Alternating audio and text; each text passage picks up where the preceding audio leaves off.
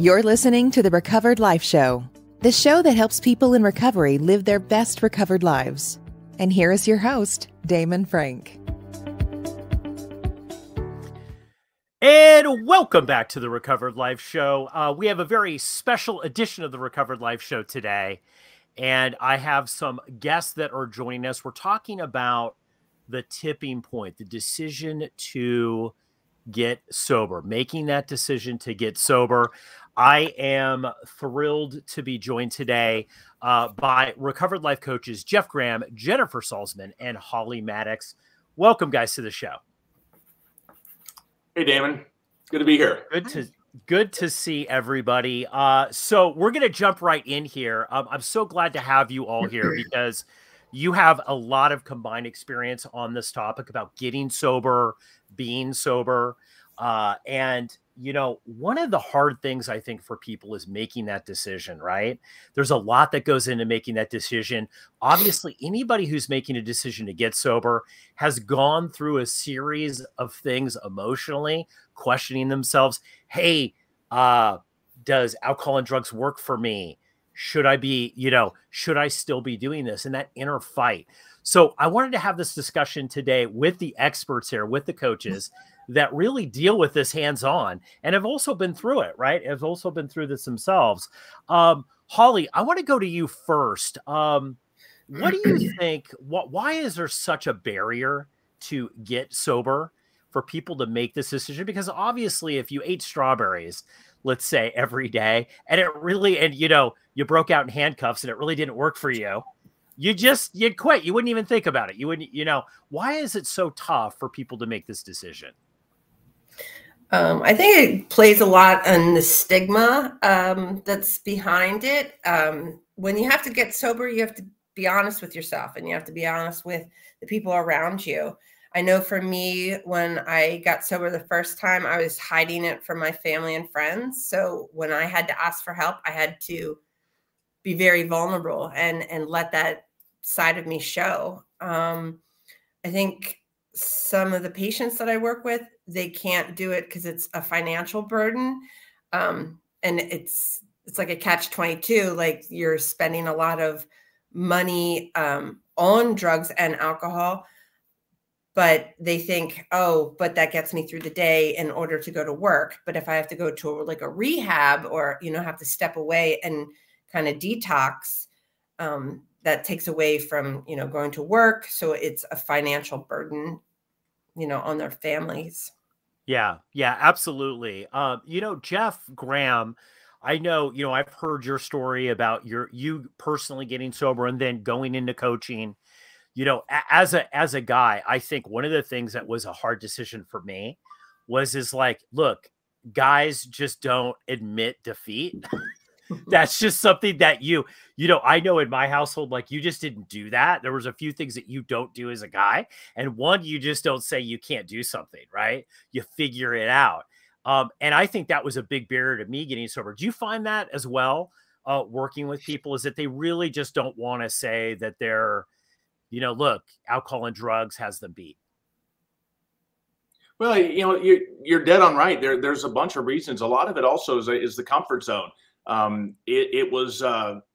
Drinking was something I did for a long, long time. And even though there was a lot of negative from it, it was as crazy as it sounds, it was a safe place for me. I didn't like it, but I knew what to expect. And I knew I could, for the most part, handle it. I don't know if you've ever seen rescue dogs that have been mistreated their whole lives. They'll release them at the doors to the cage where they see other dogs running around in the grass having fun, but the dog won't come out of the cage, even though they see something that looks fun and a safe place they want to be.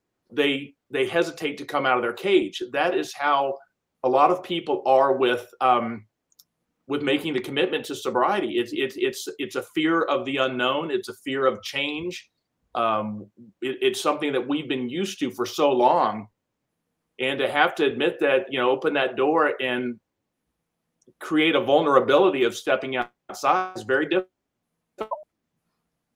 Yeah, absolutely. You know, I think that initial decision to that tipping point, I remember that very clearly about, kind of in the back of my mind, it was like a tidal wave building up, right?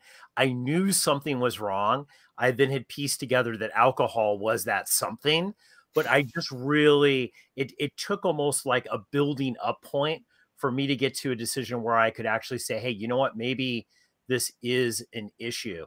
Jennifer, um, my question to you is that what do you think it is with alcohol and drugs specifically that people really don't understand addiction? I was having a conversation with somebody the other day about doctors and about how really doctors really have like no training in drug and alcohol abuse, like an hour or two, right? Um, what do you think it is about alcohol and drugs where people might actually, if it is something else in their life, might be quicker to admit that they have an issue with it and they're powerless? What do you think it is actually about drugs and alcohol that people really struggle with? Well, when it comes to alcohol, I mean, it's so normalized, right? You cannot leave your house without being bombarded with messages about how amazing alcohol is and that you need it for, a fulfilling social life, and, you need it to live. And so once you sort of realize that it isn't serving you, it's actually causing more harm than good, you're different, right? There's something wrong with you. And it's hard to really make that decision that you have to change when you say, oh, I should stop drinking, I'm drinking too much, versus I must. Like, this is causing some serious problems in my life. So I think that because it just seems so normalized and everybody else can drink normally, how come I cannot? Yeah. And what's wrong with me? Exactly. I think that whole normalization thing is like, why can't I do it normally? One thing I'm going to throw out here is that I don't know about your guys' experience, but mine was, I think deep down inside, I wasn't quite sure if I could really quit drinking. Like, I knew I wanted to. There was a point where I knew I wanted to quit drinking. And then there was a time where I wasn't quite sure if I'd be able to pull that off because I had tried by myself so many times and that didn't work. I was very hesitant about coming out and saying, yeah, I'm an alcoholic, because that kind of, for me, meant too that I had to kind of stick to that, right? Like, I had to actually make this happen. Do you feel a lot of people struggle with that? Or did you struggle, guys, with that? Well, there was a ton of, you talk about the bad of alcohol. If I hated everything about it, probably would have been pretty easy to quit. But there was a lot of things I really liked about drinking. There was that relief at the end of a crappy day. What was instant. It worked. I had some great times with alcohol, but it got to the point where the negative was outweighing the good. So it's not something that was just a matter of my pain had to surpass the good. And that didn't happen overnight. That was a slow thing. And I didn't want to give up the good. I wanted to stop the problems. I wanted to quit the regrets. I wanted to quit all the negatives that came with it. But I did not, I'll be honest, I didn't want to let go of the good. And that's the decision. That's a tough problem, because you're saying goodbye to someone or something that has been a valued friend for a long time. Yeah, absolutely. I mean, I know, Jennifer, I don't know what your experience was in Holly, but like alcohol, like Jeff's saying, alcohol worked for me very well. It was a solution for a long period of time. And I think for most people, if they're listening to this and they're trying to, maybe you stumbled upon this video on YouTube or you went to our website and you're trying to make that decision, right? Whether you should do it. I think it is tough, like what Jeff was saying, because it did work for me for a long time until the bad really outweighed the good. Jennifer, what was your experience with that? Took me 8 years to finally stop drinking. I thought about it for 8 years. I knew it was a problem, but it's still, like Jeff said, there was some benefit that I was getting from it. Not sure what that was, but it was just, the socializing, I guess. It was coming home after a long day of work, and it would just allow me to numb out and not deal with the stress of the day. But it's like being in any toxic relationship. I mean, how many times have you been in a relationship with a boyfriend, a girlfriend, significant other, where things are not going well, but it's not just easy to pack up your stuff and leave, right? You have to weigh the pros and cons, and you still have love for this person. So, I kind of relate it to any type of toxic relationship where it's like, for a long time that it is not doing you any favors, but it's really hard to make that ultimate decision. Like, I need to do what's best for me. So. Absolutely. I think, that's that critical moment. I talk with a lot of people that are alcoholics that can remember the time when they actually made that decision, that it was actually the tipping point.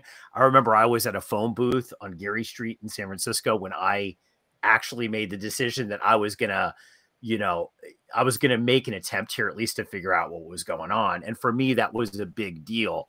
Holly, how did that work for you? What was your did you have multiple tipping points, or was it one big tipping point? My biggest tipping point was coming when I went to rehab for drugs. And then I didn't think I was an alcoholic years later, and took many years to try and control, drinking normally. And like everyone else has mentioned, fitting in socially and not wanting to admit that, I had the problem, and I thought I was snowballing everybody. I thought no one realized what I was, but I'm like falling down and no one else is. So I, again, wanted to hold on to that fun times, but it really was not turning into fun times at all. Tipping point was, there's more consequences that I was facing, possibly, I did lose a marriage, and possibly losing my house and my children and jobs, like all of those consequences that start to come into the forefront. And that's what I was facing. And I didn't want to.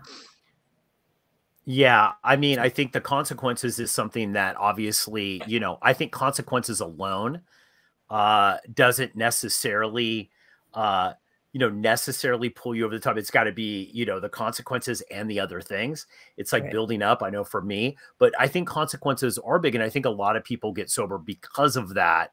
I want to throw this question out here. I think a lot of people think that when they get sober, it's pretty much the end, like, of their life. Like, that's it. No more fun. No more friends. No more anything, right? Like, I know for me, because I got sober in my 20s, like, I was terrified. I was like, okay, well, I'm not going to ever be able to be in business, which I want to go into, because how can I do this sober, right? This idea of not being able to live your life sober, like, how in the heck are you going to do that? I mean, don't you think that's kind of a common fear that people have? And how do they combat that if that comes up? Well, so when you say the words or the phrase "stop drinking," the word "stop," what color is that? That's red. That's a red light, and that's a hard one for me. Sobriety scared the hell out of me because I thought it meant stopping. I stopped socializing. I stopped having fun. I stopped enjoying tailgating at games. I stopped a lot of things. I now realize that sobriety actually was completely a green light and gave me a go, and gave me the go ahead to enjoy things that I had forgotten that I could do. I had forgotten how to dream. I had forgotten how to have fun without alcohol. I forgot a lot of these things were possible. I got to the point where I had to trust those of you that said this was good. And I had to roll the dice because I didn't believe it. At a point where I was kind of getting out of options, and I had to roll the dice and try it. And that's the only one bit of advice I'll give people is you can always go back. If this doesn't work out, if sobriety's not your deal, I guarantee the grocery store will still sell you whatever you need. They'll be there for you. You can always go back, but why not give yourself the opportunity to experience something? Give yourself the chance, the choices to decide. But I got to the point where I had to trust you three that were telling me that this was actually, there'd be a smile on my face at the end of it before I believed it. Yeah. I'm sure Yeah. glad I Trust trusted. is a Sure glad I trust trusted is a you. big thing, right? Trust is a big thing. Holly, what about you with trust? Did you have issues with trust when you came in? Like, is this really going to work for me? Can I really trust the people that are around me? And are they telling me the truth? I just remember saying, this has got to be one big scam. People can't be this happy. There's no way that this is real. Yeah, I guess so. Like my story's a little bit, I mean, or my journey's a little bit different. Like I got sober originally, so I had a taste of sobriety for 5 years before I picked up a drink again, into my marriage. So I had a taste of sobriety, so I knew what sobriety had to offer. But when I originally got sober from harder substances, yeah, I was in my 20s too, and I was like, I'm never gonna have fun. How can you go to a concert without smoking pot or taking a hit of acid or mushrooms or something along those lines? But I learned very quickly that I remembered the concerts then. I wasn't in a complete fog or a blackout when I would attend concerts or any of these functions. I learned what Exactly. real friends were too, like the friends that were like, I don't have to have a drink. Let's go do something. I don't have to have a drink. Those were the real friends. Those are the people that wanted to spend time with me instead of it was just a companion to partake in drinking or drugs or something like that. Absolutely. Absolutely. You know what? I definitely feel like I've had that exact same experience. Jennifer, I was going to ask you, what happens is when I think my experience, when you get sober, you find out all kinds of stuff about yourself and all kinds of stuff about the world you had no idea, that were going on. I mean, I call it being awake, aware, and alive. What's some of the things that you discovered about yourself when you got sober or when you're working with clients that they discover about themselves that they had no idea was out there or possible? Yeah, I always thought I had social anxiety, but turns out I didn't.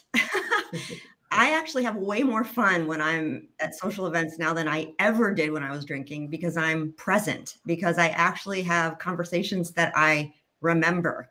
And I also, one of the most amazing things in sobriety is noticing the little things. Like, because when you're drinking, not only are you numbing stress, anxiety, pain, whatever it may be, you're also numbing joy and happiness. Mm-hmm. And true fun. So it's like I'll be walking my dog outside and just, feeling the wind, the sunlight, seeing him breathe and sniff. It's like, it's joyful, just like the world around you. And those are things that I never experienced when I was drinking because I was all in my head or I was numb or I was just, I was out of it. So it sounds corny, but I mean, the joy of being sober is real.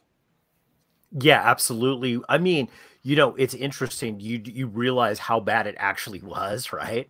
After you get sober for a while, and especially I think when you see new people that are coming into recovery, you're like, wow. Like I remember, wow, it was really that bad. I think, somebody mentioned here about you're seeing alcohol ads everywhere, and it's the holidays right now, and that's all you see, really, like on cable TV. I was watching a show. It's just they're all having a great time. It's working really good. Alcohol rarely did that for me, Sure. It was definitely an escape, but it didn't look like that, right? How do you, as coaches, when you're working with people, because I know you all work with people that are new to sobriety, they've made that decision, that tipping point, and now they're committing to a coach because they want to make sure that they're going to follow through and be accountable and get that right information. What advice do you give people that want to stay sober long term, right? They've come in, they realize, yep, alcohol and drugs is an issue. And now I need to pursue that. What's your first month advice for them in the whole recovery process? Be kind to yourself. So like Jennifer was saying, all those feelings, once you take alcohol or drugs or whatever substance away, you feel all those feelings, good, bad, all of this stuff. And if you're patient and you just like let them come, because they'll come and they will go. So being kind to yourself and just, as the old saying goes, taking one day at a time, I think it's important to not be like, oh my gosh, I have to fix this and this and this. And, I don't know who said it, but I've heard it many times before. Like when we worry and have anxiety, we're thinking into the future. And when we're sad and mourning something that's, we're living in the past. So, like remembering to live in the day and be in the moment, whether it's good or bad, it's all going to pass, but you just have to know.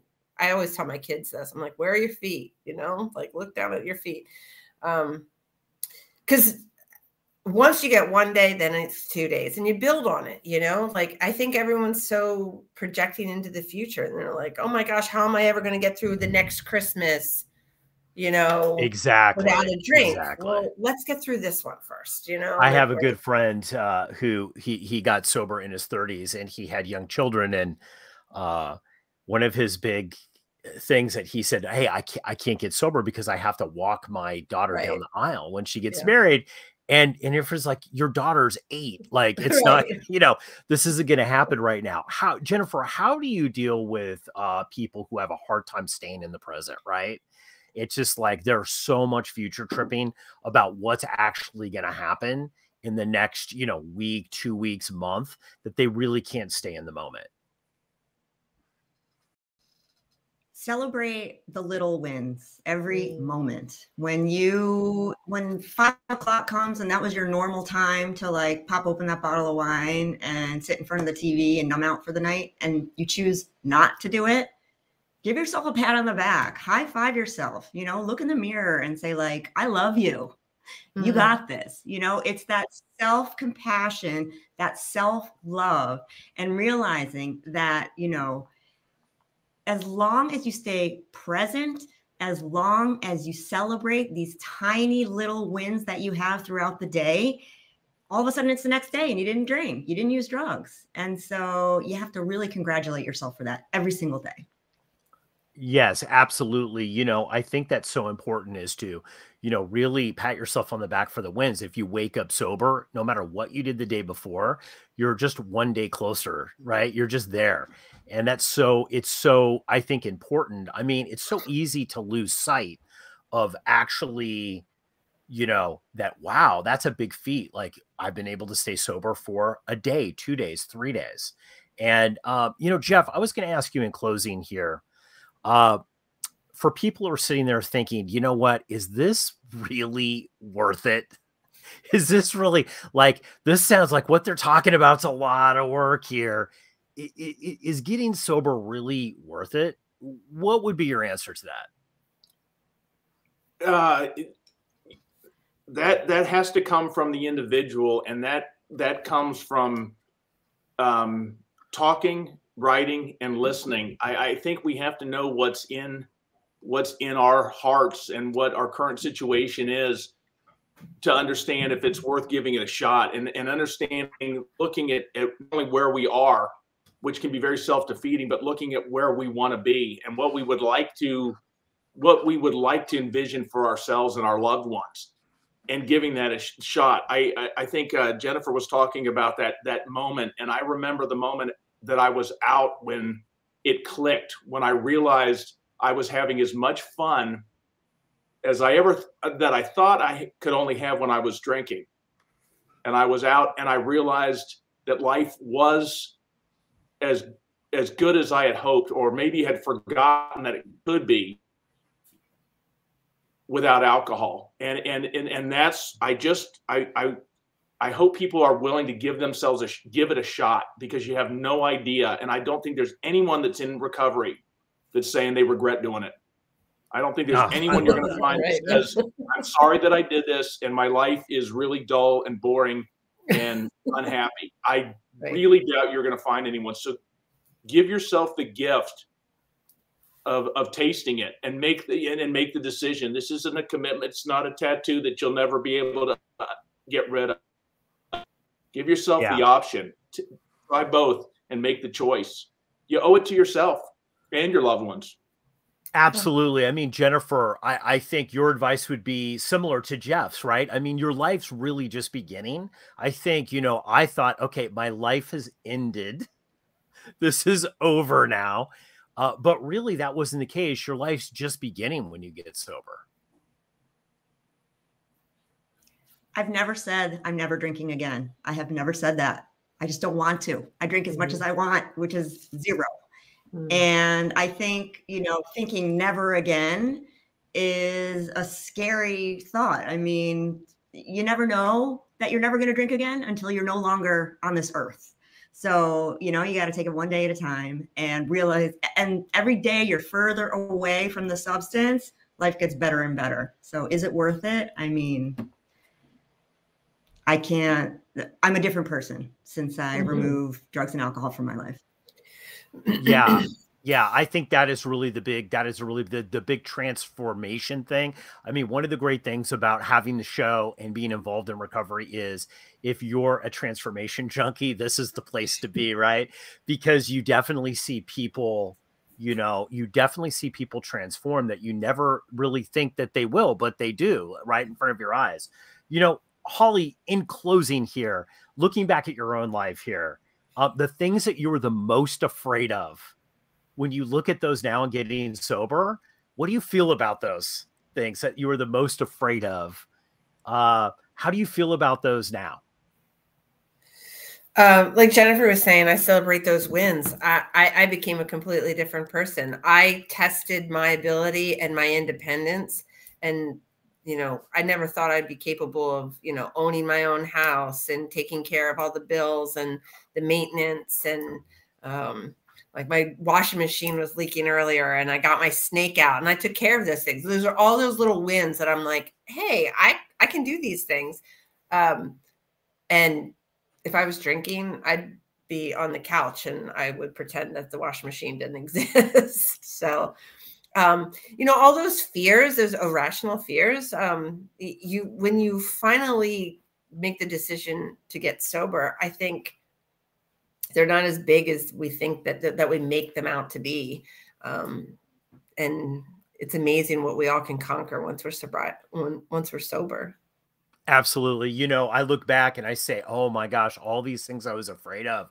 I kind of laugh at it now because it seems so ridiculous in hindsight, right? It was like, wow, like what was I thinking? But we know that, alcoholism, drug addiction is also a thinking disorder. We're not thinking clearly and we don't think clearly. So that reframing of that thinking in sobriety is so important. Guys, thank you so much for coming on the show today. I know I've learned a lot and I hope everybody that's listening, got a takeaway from this. I think would everybody, say that making that decision definitely worth it in their life? Definitely worth it. Excellent. Excellent. So 100%. You guys, make of that what you will. Guys, thanks so much for coming on the Recovered Life Show. If you are making that decision right now and you don't feel like you want to do it alone, there's 3 amazing coaches here up on the stage. We're going to put links to how you get in touch with them, and you can set up a free call and just have a chat with them and discuss, is it worth it? What was their experience like? One of the great things about these Recovered Life coaches is that they're very compassionate, really good listeners, and give really great direction if you want to make that decision to get sober, to give you the best chance possible. So we'll put all those links there. I'd like to thank all of you for coming up and joining us today. Jeff, Holly, Jennifer, thank you guys so much for coming on the Recovered Life Show. Good seeing you. Keep the conversation going. Join Recovered Life, a community of like-minded people who are looking to live their best recovered lives. Membership is free, and you can apply at recoveredlife.us.